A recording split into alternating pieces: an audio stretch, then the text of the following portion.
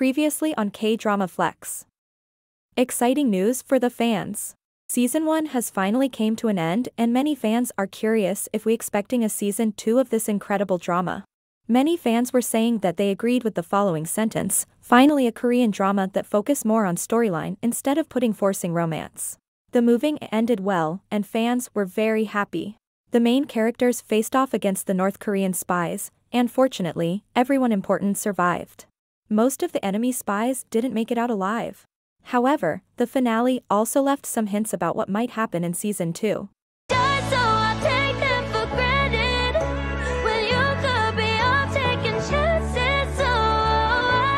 Fans found out that Kong-hoon had to become a member of the National Intelligence Service as a new recruit after he finished school.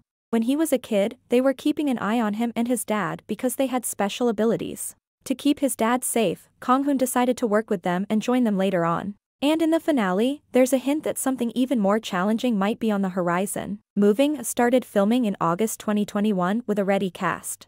It has lots of special effects and tricky stunts, so making season 2 will take time.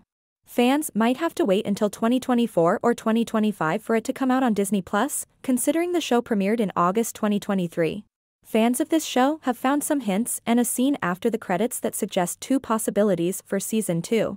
It might either focus on Kong Ful's webtoon as a story that happened before moving, or it could continue with the main storyline as the National Intelligence Service has a new director. This makes fans wonder if this was the warning that Do-sik received earlier in the show. Hit that like button with your nose if you are also excited for a season 2 of this incredible show. Thank you for watching and see you in the next video. 발끝까지 뭐 버리